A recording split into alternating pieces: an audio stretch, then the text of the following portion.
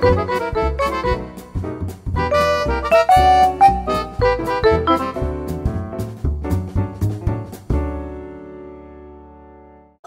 of Broadway news going on this week. On Monday, March 18th was the Broadway Backwards performance.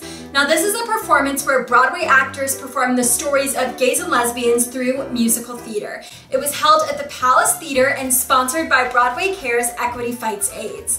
Some Broadway stars in attendance and that performed included Ashley Brown, Jan Maxwell, Kyle Dean Massey, and Stephanie J. Block. Now, musical selections were performed from Broadway favorites including Damn Yankees, How to Succeed in Business Without Really Trying, Company, The Drowsy Chaperone, and Cabaret, among many others.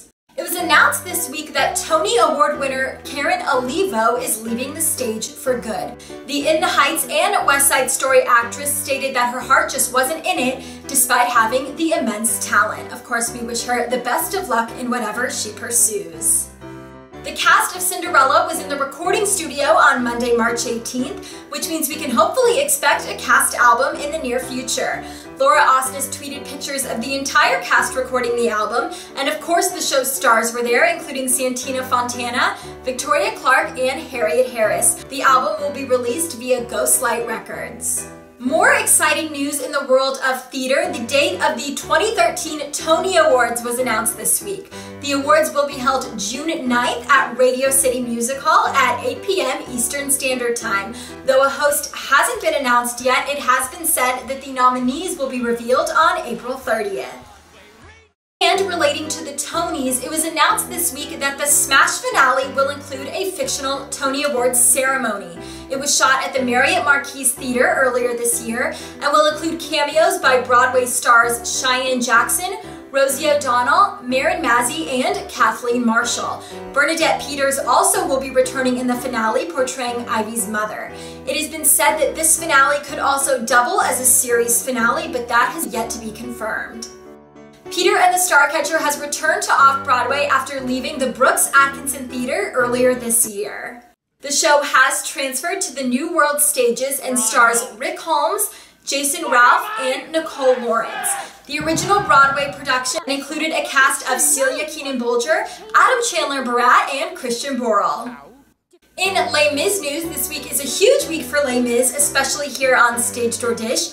On Tuesday, the 2-disc deluxe version of the album was released. Now this is essentially the entire movie on a disc, so you can listen to all of the songs that we missed in the original release of the album. And the DVD is being released this week as well, so make sure to grab a copy of that so you can relive Les Mis as many times as you'd like. I know I will definitely be doing that this week as well. Both Steve Kazee and Kristen Milioti will be leaving the musical Once on Broadway. Now, Once garnered several Tony Awards, including a Best Actor Tony for Steve Kazee, as well as a Best Musical Tony. The two will be leaving together, playing their last performance on March 24th. Once also celebrated its one-year anniversary on Broadway on Wednesday, March 20th. The two will be replaced by Ben Hope and Laura Dreyfus. The new musical Motown garnered over $1 million in revenue this weekend, its first weekend in previews. Now the show opened on March 11th and has an official opening night set for April 14th. The show features classic and well-known songs from the Motown label's catalog.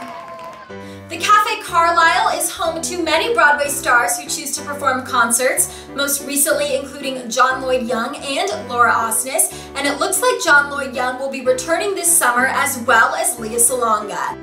It was announced this week that the two will be returning to the Cafe Carlyle, John Lloyd Young to perform a one-week encore of his performance earlier this year. Thanks so much for watching this episode. I want to know what you're most excited for on Broadway this week, so as always, please feel free to leave comments, and I will be seeing you guys next time.